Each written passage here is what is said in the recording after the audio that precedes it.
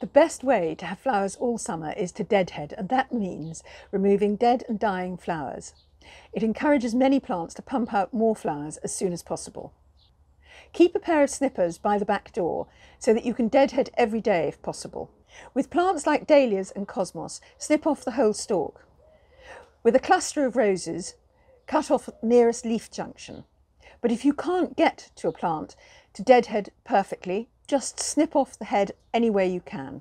Plants to deadhead include zinnias, roses, cosmos, dahlias, and most plants you get in hanging baskets.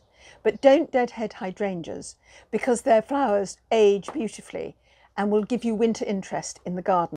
So if you want flowers all summer, get those snippers out.